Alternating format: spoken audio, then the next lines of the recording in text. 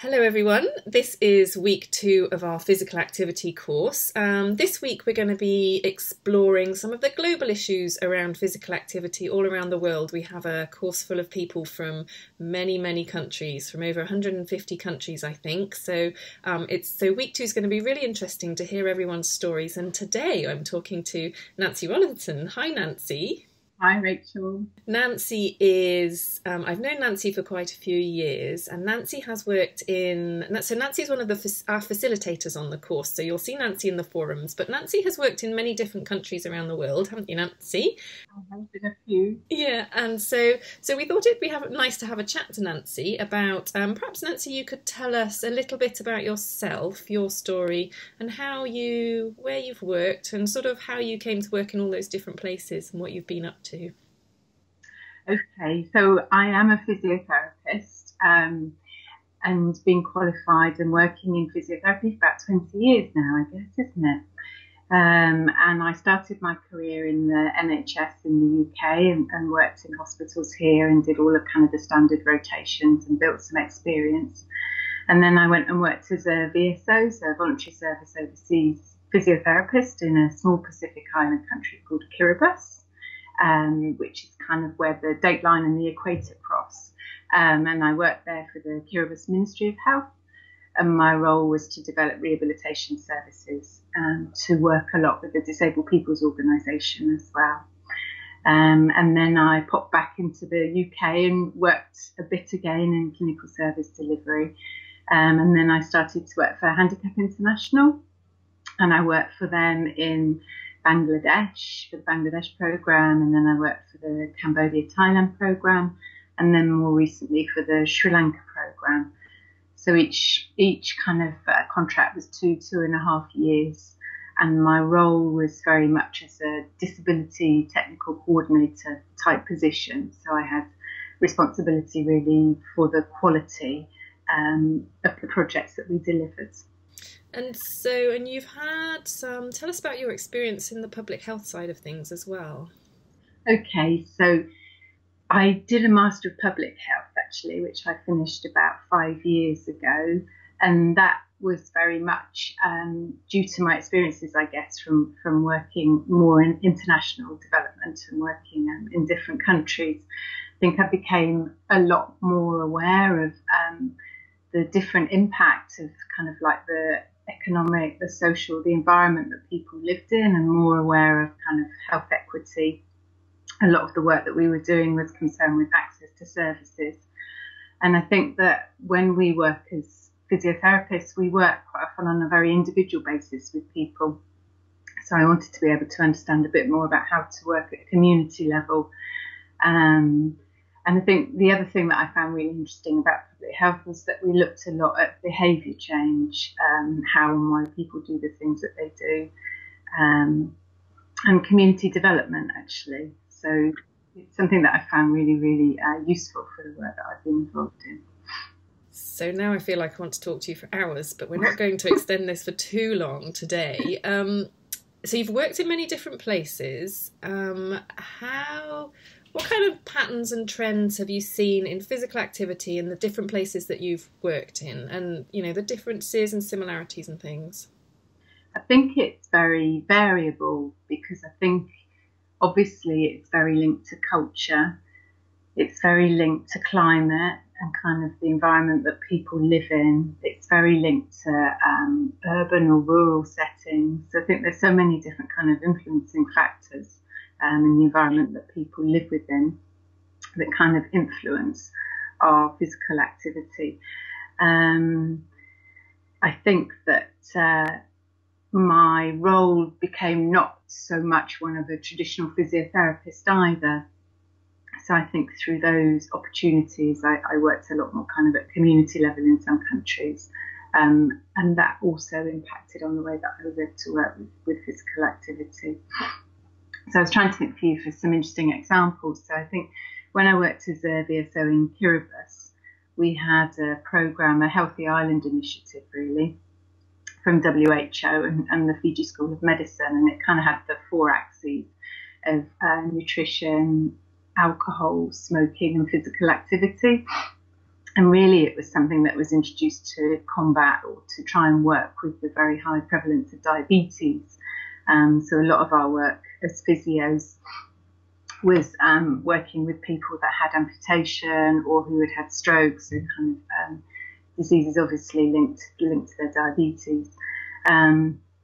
So yeah, from the physio department, we were kind of tasked with spearheading really the physical activity component of this program.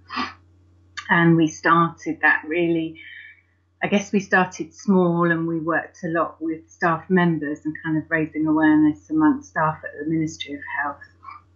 And then we expanded out and we worked a lot then with different community groups. And a lot of our work really was kind of raising awareness on the links, I guess, between diabetes and physical activity, but also looking with people at kind of their lifestyle and things that they could do that was kind of appropriate in the context that they were living in. So it was quite a tough place for people to exercise. Already people had quite physical lives. A lot of people lived there by fishing, and it was small kind of coral atolls. A lot of people took up walking, which seemed to be kind of an activity that was, you know, possible to do with the climate and the environment that people were living in. So I think, I mean, that's a really nice example. I think it's really important for us to remember that we all live in completely different contexts, don't we? And I think the discussion forums are going to be really useful for us to learn from each other the different contexts and the different kind of barriers to physical activity, and also how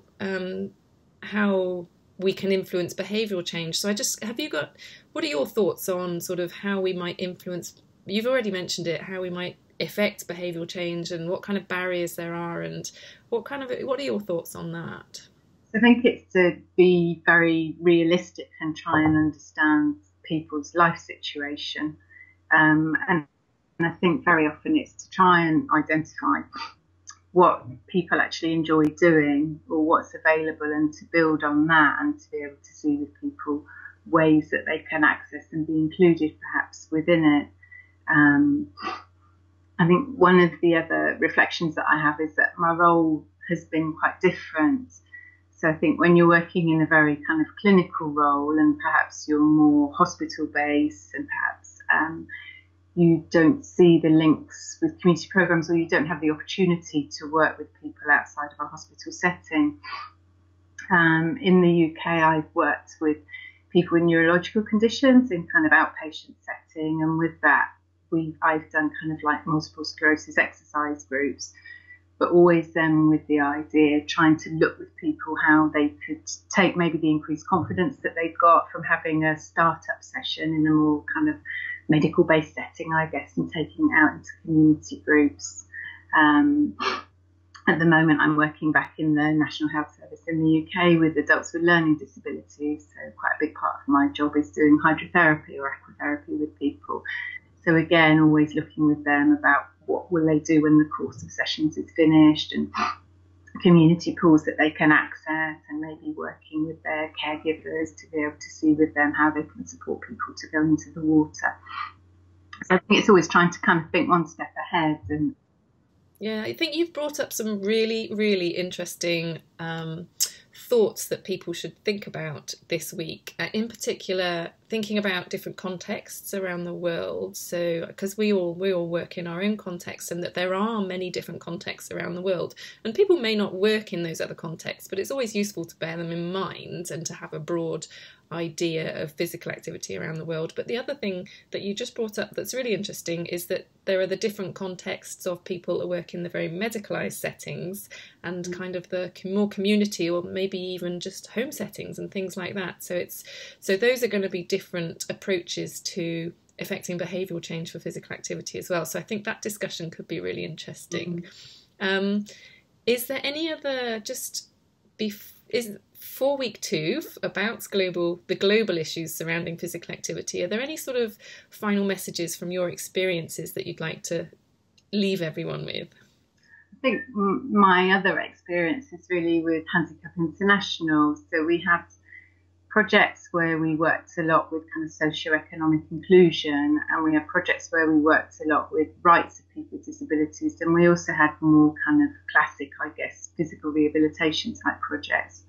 Always our work was with people with disabilities, and we had some really very good projects in Bangladesh and also in Sri Lanka for inclusive sport, culture and recreational activities.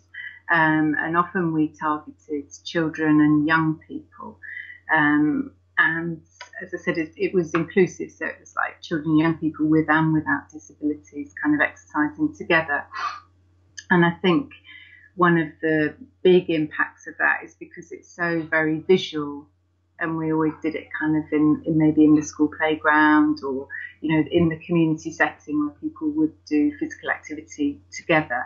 And it really kind of challenged stereotypes. And I think it helped a lot of people with disabilities that we worked with, maybe that would be reluctant to go out and be involved in physical activity, to be able to see a way where they could be included and participate alongside everybody else. So I think it's to try and be creative, isn't it?